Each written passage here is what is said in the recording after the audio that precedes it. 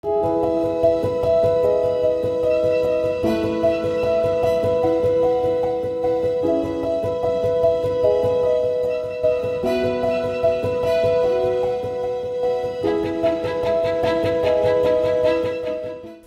we move on to actually your topics of research, I have like another question related to education, because so you did study in Europe, in Prague, and I know that you came to visit a US program. You came to the University of Rochester, where I was a student. That's where we first met.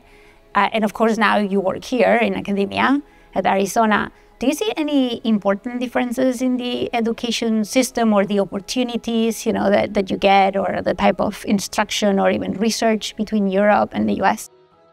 That's a hard question.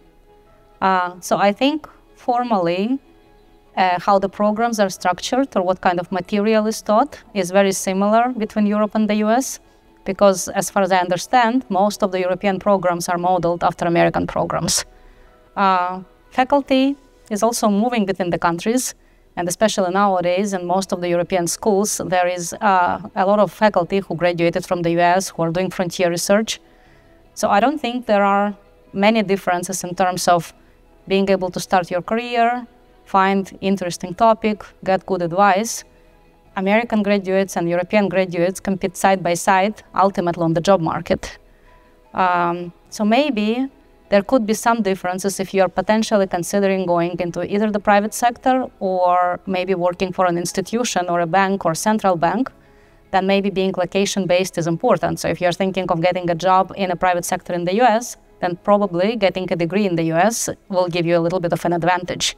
If you're thinking of maybe there is a chance I would not pursue an academic career, but get a job in a non-profit institution or central bank in Europe, then maybe being in Europe is better, because you also get access to European data, much better access if you're based there, and being able to work with the data, know it inside out, potentially could give you an advantage on the job market.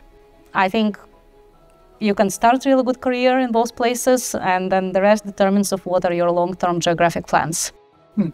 I could also mention one thing that I wish I knew when I moved from Europe to US and started teaching undergraduate students. I think there are considerable differences in the undergraduate education.